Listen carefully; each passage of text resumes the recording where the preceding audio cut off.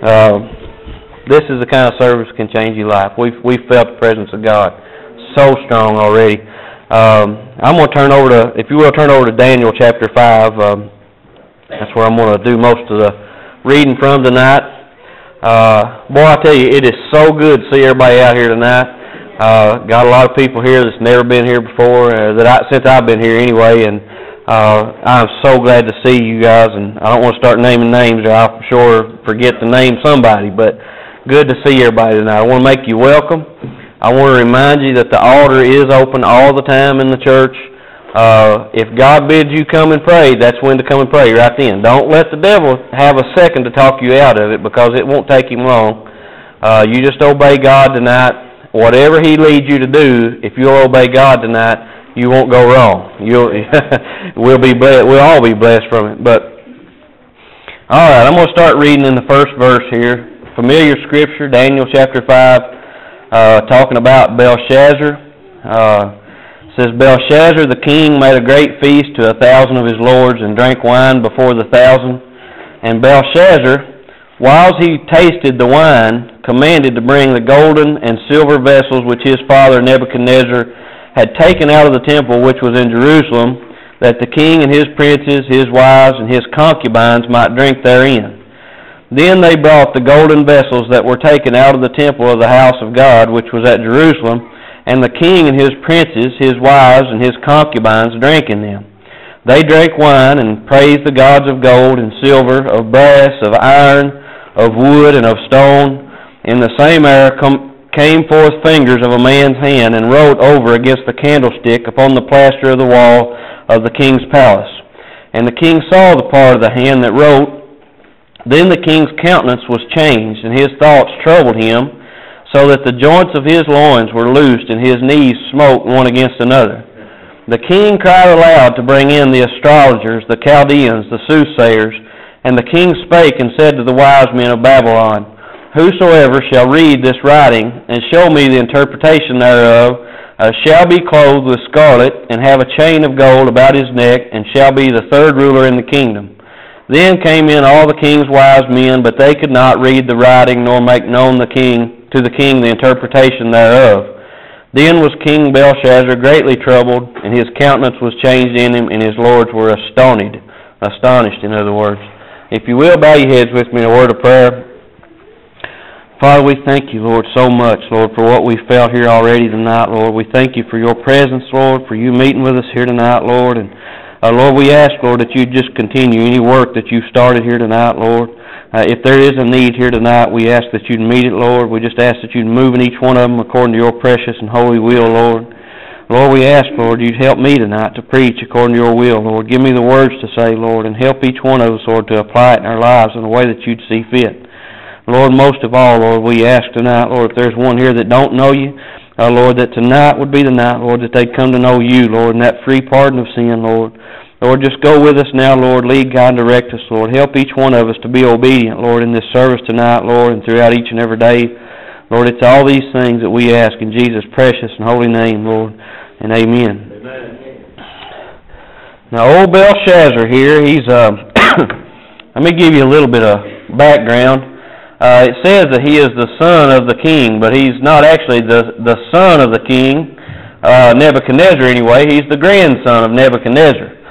Nebuchadnezzar has died, and his son is now king, but his son is away, so Belshazzar is ruling in his absence. So here's this young king in the making, and he's kind of full of himself. He's kind of showing out here a little bit, and we're going to see what happens to him. It says, to begin with, he made a great feast. You know, he got to show off a little bit, like I said. But in that feast, nothing wrong with having a feast. I like a good feast myself. But in that feast, you see, he started to dishonor God. It says there that he commanded them to bring the golden and silver vessels which his father Nebuchadnezzar had taken out of the temple, which was in Jerusalem, that the king and his princes, his wives, and his concubines might drink therein. And so it says, they brought the golden vessels that were taken out of the temple of the house of God, which was at Jerusalem, and the king and his princes and his wives and his concubines drank in them. They drank wine and praised the gods of gold and of silver, of brass, of iron, of wood, and of stone. But in this same hour, it says right here. Now it goes on. I don't want to get too far ahead of myself. I want to hang out right here just a minute. But in this same hour came forth the fingers of a man's hand and rolled over against the candlestick, the Bible says. Now, you guys bear with me a minute. Like I said, I need to lay a little foundation here maybe. But in this Old Testament, you see all sorts of vessels of God. Vessels that were used. They were sanctified vessels. That word sanctified means to be set aside for a holy purpose. We've looked at that before. But you see these sanctified vessels that were set aside for the worship of God. Now Nebuchadnezzar had taken Jerusalem, and he had taken a lot of these vessels when he had spoiled the city there and brought it up. But Nebuchadnezzar come to the knowledge of God, you see, and once he come to the knowledge of God, he had these vessels of God stored away so that nothing could corrupt them or any unclean thing could touch them or anything like that. But Belshazzar, when he comes along, he says, I need to show off a little bit, so I want you to go down there and get all those vessels of God, and I want you to bring them up. Now, in the Old Testament, you see these vessels, like I said, of God. Here's where things change, though. You see, this is where we're at today. We're under a new covenant. There's been a new covenant made. There's no longer gold and silver cups used for the worship of God. There's no longer a temple somewhere that we have to go to be able to get in touch with God. We don't have to come to a high priest, at least not in a fleshly form, to have a prayer answered by God. You see, Christ become our high priest. So we're under a new covenant today, and we become the vessels of God. Now what got Belshazzar in trouble here was that he took the vessels of God, the chosen vessels, the sanctified vessels of God, and he began to use these things. He committed sacrilege, as the word goes. He committed sacrilege. He started to take the pure things of God, and he started to mix those pure things of God with the impure things of the world. Now, us as Christians today, if we are the vessels of God, we're to remain pure. Amen? Everybody agree with that? We need to stay unspotted from the world. Now, everybody knows we're going to fail. We're going to have problems and things like that because we're bound in the flesh. But I'm going to tell you, I think we could all do a lot better than what we have been doing, if the truth be told. I know that my mirror tells me a lot of things that I don't like to hear sometimes. But when you start to take the vessels of God and start to pour the unclean thing in there, and you start to mix it with the things of the world, it becomes an abomination to God. And God begins to take notice of those things that are going on. Believe me tonight, if you're a Christian, if you're here, you say, well, I'm born again, I got saved 37 years ago, however long ago it was, I'm a Christian tonight. But believe me, God expects a life out of you. God expects you to grow spiritually until they lay you in the ground one day. But us as Christians, we're content on the milk. We like to take the little baby things of Christianity. You know, we're content with the Noah's Ark coloring book or whatever it may be. When God wants to put a life down inside you and raise up a holy vessel that can be used for His glory and His honor tonight. But we don't want to take that kind of responsibility tonight. We'd rather let somebody else walk that walk, you see. We'd rather let somebody else live up to the laws of God and the expectation of God. And we'd rather sit back and just count on grace and mercy and say, God, take care of me. But I'm going to tell you something tonight. You want to see the rewards of God in your life. You want to see blessings come down. You start taking the unclean things out of the vessel of God. You start separating the things of the world from the things of God. And you say, I no longer will touch the unclean thing. I will no longer take part of the things in the world. And you watch and see. You try God tonight. You stop robbing Him tonight. You try Him and see if He won't pour out a blessing that you can't contain. You just try Him. It says that in the same hour came forth fingers of a man and rode over against the candlestick, right up there in the light where everybody could see. You see, there's nothing hidden from these people, but along comes these fingers of a man's hand. And if you'll read back a little bit further in the Old Testament, you'll find where the Ten Commandments, the law of God, was written by the finger of God. You see, I believe the same finger that wrote that law come along and wrote this thing for Belshazzar to see. I believe the same hand that wrote the Ten Commandments in stone that wrote this for Belshazzar to see. I believe that one day he bent down and wrote in the sand when the woman come forth accused of the Pharisees. He said, he that is without sin cast the first stone. You see, we talked about it this morning. The Bible tells that Jesus Christ is a priest after the order of Melchizedek. He's a priest that abideth continually without beginning of days or ending of days. He's been there since the foundation of the world. He is the Alpha and Omega, and He is the power of God. I promise you tonight. You want to change your life, you get a hold of this Son of God tonight. You get yourself out of the way, and you allow God to make the changes in your life that He wants to make tonight.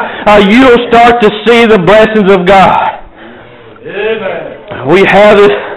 I thought it was a good idea. I've had it on my mind for a long time. Donald said, let's have prayer service. I thought the first thing coming to my mind, Jesus said, my house will be called a house of prayer. Bring these people with needs in, and let's see these needs met. Let's see God give them a testimony. But I'm going to tell you something. I heard a boy, he used to say it all the time in the church up in Jackson County. He said, God won't bless a mess. I'm going to tell you, if you're sitting here tonight thinking that you can run out into the world, that you can straddle the pole, that you can have one foot out there and one foot into the will of God, you're wrong tonight, you see. God didn't raise something like that up tonight. God didn't send His perfect Son down here to raise up an imperfect being tonight. He sent His Son down here tonight that He might seal your soul and that He might make something perfect inside of something that was imperfect from birth up. He's got a life for you tonight. But He'll not force it on you. It said there that when they seen this writing that the king's countenance was changed. Well, I bet it was. He's over here partying, having a big time. Along comes the fingers of a man's hand with no man there to see. He's they're just a hand over here writing on the wall against the light, against the candlestick there, the Bible says. And it said that his countenance was changed and his thoughts troubled him, so that the joints of his loins were loose and his knees smote one against another. And the king cried aloud, bring in the astrologers, the Chaldeans, the soothsayers. And the king spoke and said to the wise men of Babylon, whosoever shall read this writing and show me the interpretation thereof shall be clothed with scarlet and have a chain of gold about his neck. And shall be the third ruler in the kingdom. And it says that then came in all the king's wise men, but they could not read the writing, nor make known to the king the interpretation thereof. Then was King Belshazzar greatly troubled, and his countenance was changed for the second time by the way in him, and his lords were astonished there. You see the hand of God come down, and the hand of God writes nothing but the will of God on the wall, and Belshazzar don't have the discernment to understand that it takes the man of God with the Spirit of God dwelling in him to come in and interpret the things of God. So he starts to bring in the wise men of Babylon, the astrologers, the soothsayers, all these.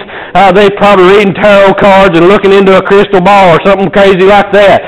When there's no power in that thing, there's nothing but the power of Satan in those things, and all that power has already been defeated. You see, the world wants to hang on to that. The world is looking for answers anywhere that it can find answers today, except in the Word of God and except in the will of God.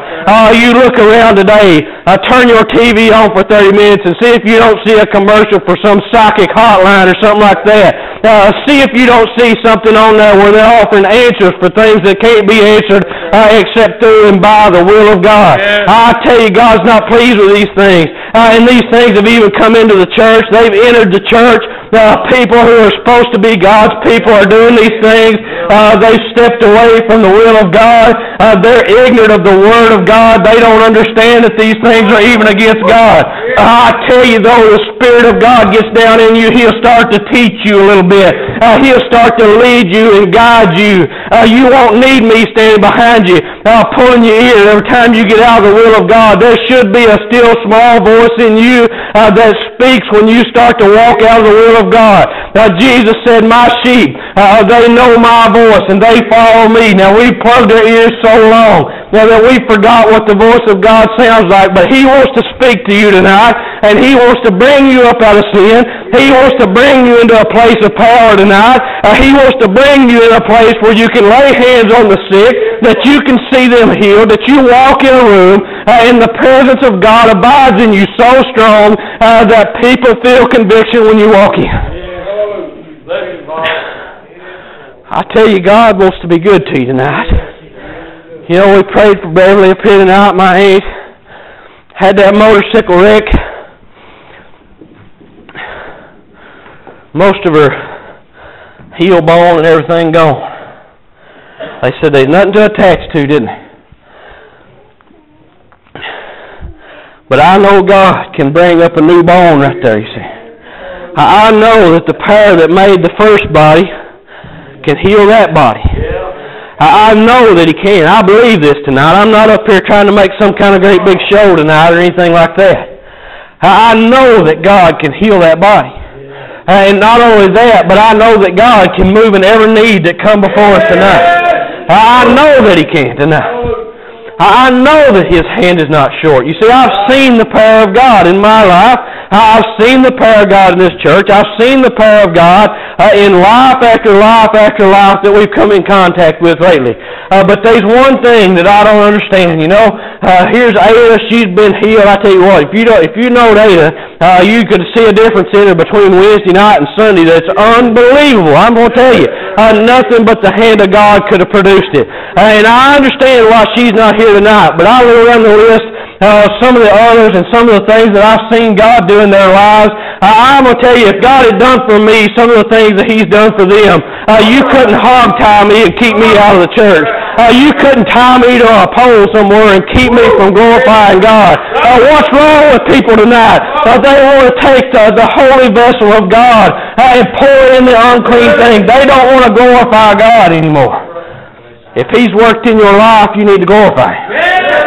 You need to uplift Him tonight. He said, if I be lifted up, I'll draw all men unto me. Just like Moses lifted up the serpent in the wilderness out there. He said that when the serpent come along and they bit the people. Said that they was dying left and right. One right after another. People dying from these serpents biting them.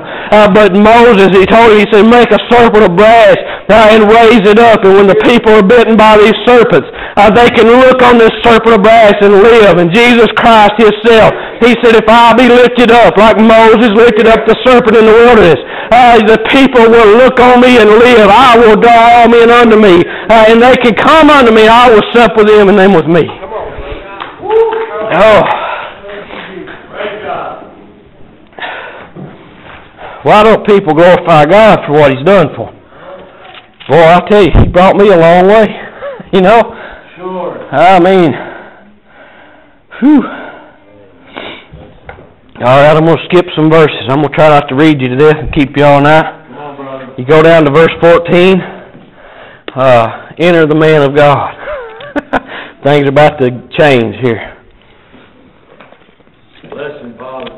Verse 14, this is Daniel speaking. They brought Daniel in. The queen told Belshazzar, she said there was a man that your father used back there. She made him head over all these wise men, and he had the spirit of the gods in him. False gods. She is deceived. Verse 14, he said, I have even heard of thee, talking to Daniel here, that the spirit of the gods is in thee, and that light and understanding and excellent wisdom is found in thee. And now the wise men, the astrologers, have been brought in before me, that they should read this writing and make known unto me the interpretation thereof. But they could not show the interpretation of the things.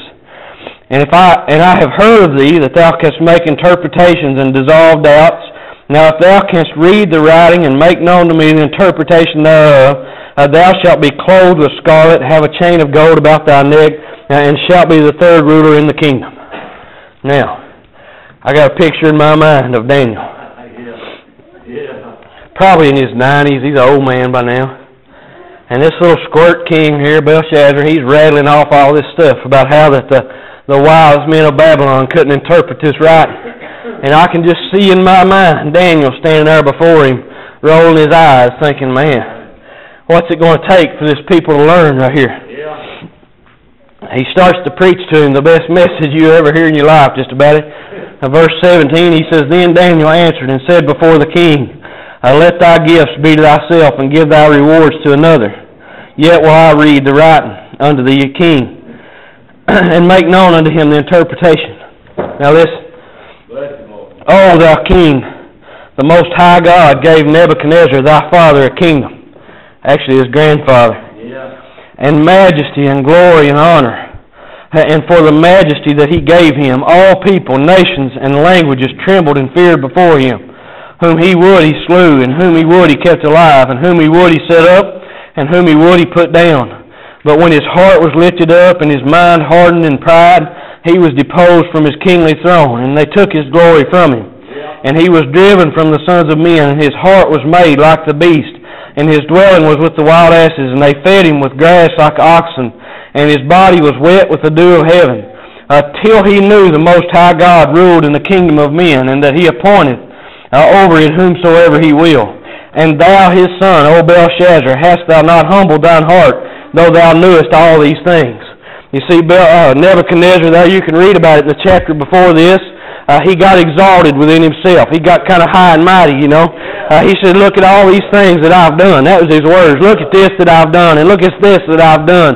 And God come along, and he made him just like a wild animal. He eat grass out in the field. I forget. It seemed like it was about 7 years. He crawled around out there on his hands and knees and eat grass and eat with the wild animals. And Belshazzar here, you see, the problem is that he knew all this. He was probably around when all this kind of stuff happened. And you look today at our nation, and you examine, you just compare our nation just a little bit with what happened here in Nebuchadnezzar's time.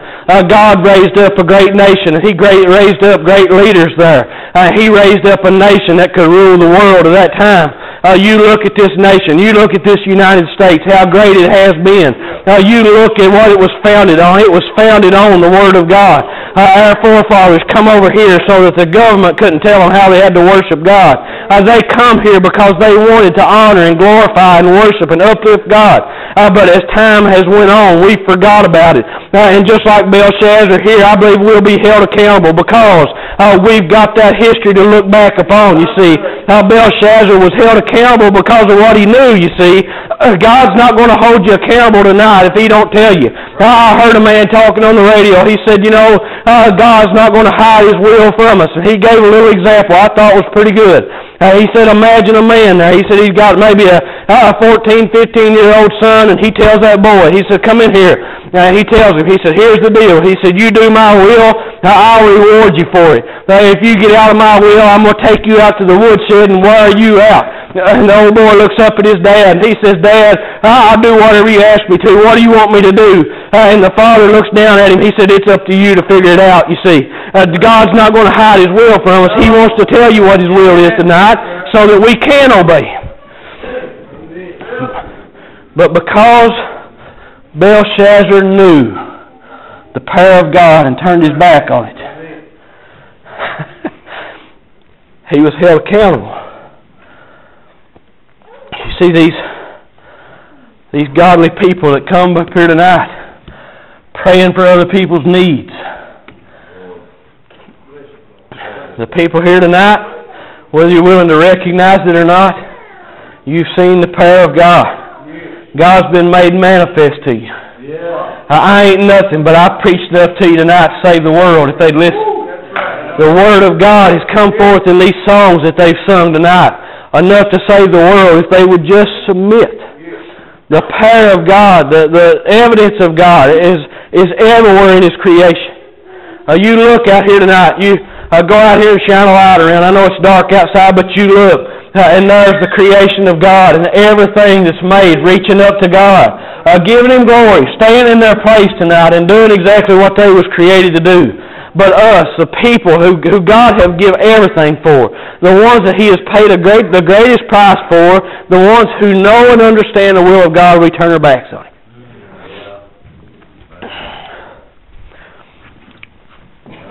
Listen to this. It says, but hast lifted up thyself against the Lord in heaven, and they have brought the vessels of His house before thee, and thou and thy lords, thy wives and thy concubines have drunk wine in them. And thou hast praised the gods of silver and gold, of brass, iron, wood, and stone, which see not, nor hear, nor know, and the God in whose hand thy breath is, and whose are all thy ways, hast thou not glorified. Understand tonight. Get a hold of this tonight. The next breath you take is allowed by God. And we all sit back and we say, yep, I believe that. I understand that. But we don't act like we believe that and understand that. Believe me tonight, just as there's been a lot of needs met here in this church that should not have been met according to the doctors, there's been a lot of people go on that should have not went on, you see.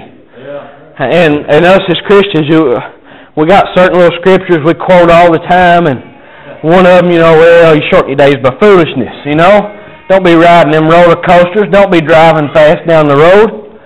Well, you might shorten your days like that, but that's not what the Word of God means when it says you shorten your days by foolishness. When you take on the blood of Christ and in your life reflects something completely different, you've entered into foolishness. And believe me, God holds that next breath, and He cannot allow it whenever He chooses. You'll go home. You'll only make a mockery of God for so long. That's right. It says, then was the part of the hand sent from Him, and this writing was written. And this is the writing that was written. Mene, tekel, upharsin.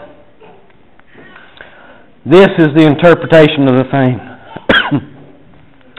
Mene, God hath numbered thy kingdom and finished it. Tekel, thou art weighed in the balances and art found wanting. Perez, thy kingdom is divided and given to the Medes and Persians. Verse 30 down there says, in that night was Belshazzar the king of the Chaldeans slain. That night. That night he was slain. That night.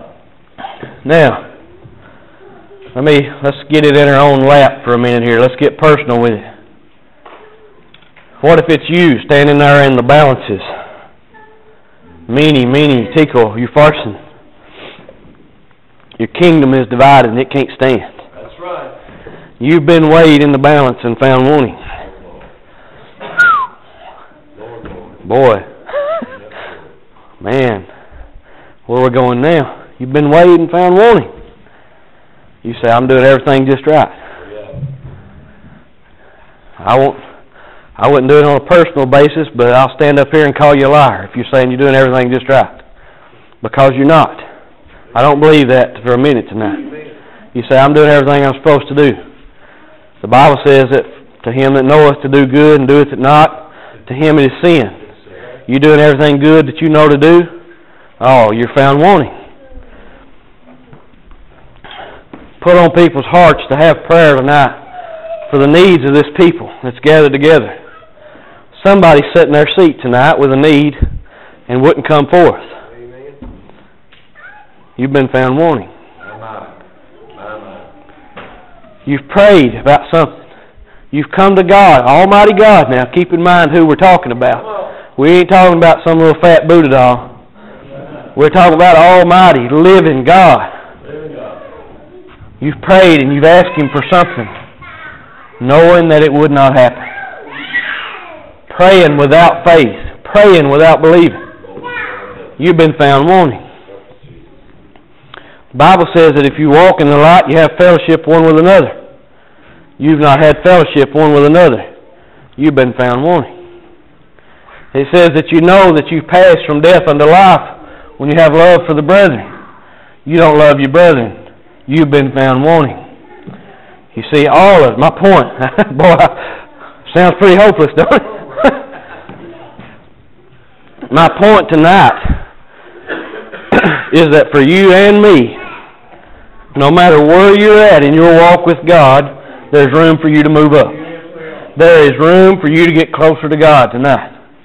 Now, maybe I've done a bad thing to you tonight, but just like Belshazzar here, because you know it, now you'll be held accountable for it, you see. Now God can hold you accountable for that thing that you know. Not that you didn't know it already, you see.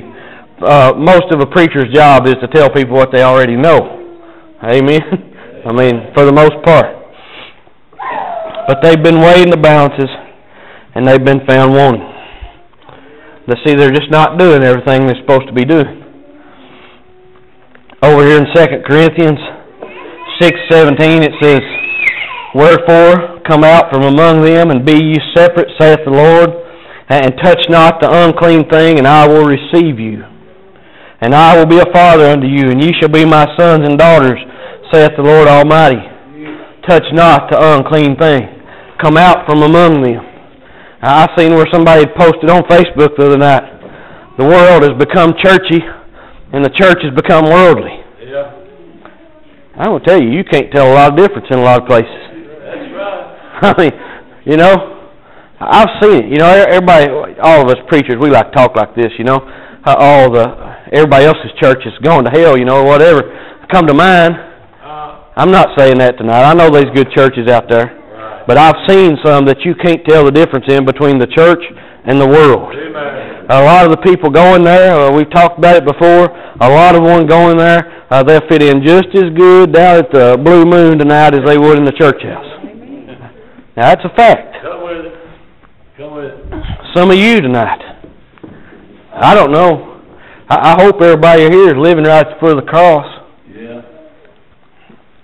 But if I was a betting man, and I'm not, but if I was, I'd be willing to bet that some of you will be at work in the morning telling nasty jokes. Or something like that. You see, you'll be content. I call it the chameleon syndrome. Everybody's tired of hearing that probably, but you've seen them lizards, chameleons.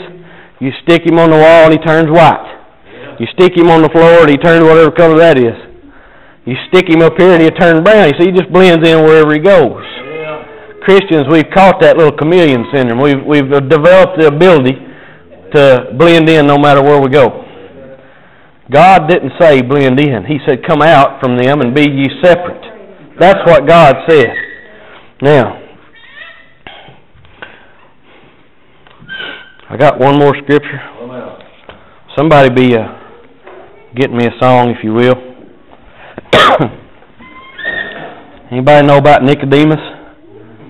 John 3 starts in the first verse. It said, there was a man of the Pharisees named Nicodemus, a ruler of the Jews. The same came to Jesus by night and said unto him, Rabbi, we know that thou art a teacher come from God, for no man can do these miracles that thou doest except God be with him. Jesus answered and said unto him, Verily, verily, I say unto thee, except a man be born again, he cannot see the kingdom of God. Now, talk about weighing the balance and found wanting. Here's Nicodemus. He comes along. He said, I've kept the law from my youth up. I've not stole. I've not killed. All he's saying, you know, whatever. He's probably went through the whole law in his mind. And he's told himself a big fat lie. He said, I've kept the whole law, which no man ever done except for Jesus Christ. But he's told himself the same thing a lot of people tell themselves nowadays is that I don't need to get saved, I'm a good person. God will let me in. He's a God of mercy, a God of love. And I don't need to get saved. I preached this morning on that wedding garment. That king come in and he found that man there and he said, How enterest thou in without the wedding garment on? And he had him cast out, you see. God's got a garment for you and you've got to put it on if you're going to enter into that wedding supper. And it's the wedding garment. And it's the garment. He provided his own garment. The Bible says in Revelation 19, talks about Jesus coming in that vesture dipped in blood. You see, he's provided his own garment. He's provided his own blood for your garment tonight. And unless you put it on, you'll be found in the balance. You'll be weighed in the balance and found wanting more than anybody else. And let me say this, and I'm going to hush. If you're lost tonight, see, those of us, let me explain it like this. Those of us that are saved, we're children of God in a place set aside for the worship of God. If you're not a child of God tonight, you're a special guest in His house. Amen. But I'm going to tell you the truth tonight. I love you too much to send you out here without telling you the truth. People say, well, you're awful bold. I'm just more afraid of God than I am you. That's all it is. One day you'll stand before God, I promise. I promise you will stand before God. And you're never going to want anything in this life as bad as you'll want to enter into that place prepared for us. You'll never want anything as bad as that. but God's going to do a blood test. Yes, He is. I use my boys as this example all the time. You know, they might grow up one day, they might deny me, they might say they never knew me or whatever, but there's proof in their blood that they belong to me. God will do a blood test one day, and He'll look for that vesture dipped in blood, that wedding garment, and if you don't have it on, you will not enter in. You will not enter in. You will die lost and spend eternity separated from God. You'll be cast out into hell and one day brought up and cast into the lake of fire. Sound good to anybody? Don't me. I'd much rather just have the blessings of God, wouldn't you? I'd much rather have a mansion that's been prepared for me. I'd much rather spend eternity in His presence and in His glory than eternity separated from Him. Tonight, He's opened the door for you. The door is swung wide open tonight. But you'll have to walk through that door yourself. He's not going to drag you kicking and screaming through there. So as we stand tonight, this altar is open. I urge you, come and pray tonight. Christians, you cannot expect the lost to come and pray if you don't. That's right, brother. They will not step out unless you do. That's right. So you've got a duty tonight. Come and pray.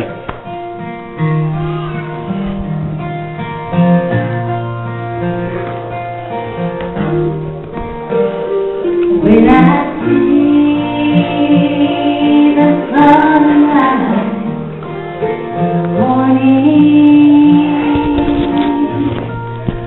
when I feel the wind blow, What would hinder you tonight from this altar? when I What would keep you from coming and praying tonight? Somebody might laugh at me. I'd rather be laughed at for the rest of my life and spend eternity in the presence of God than to go through life as a man and spend eternity separated from God. God has opened the door for you tonight. I believe there's a place What is it that you give tonight? I believe What is it tonight that drags you up? there's a place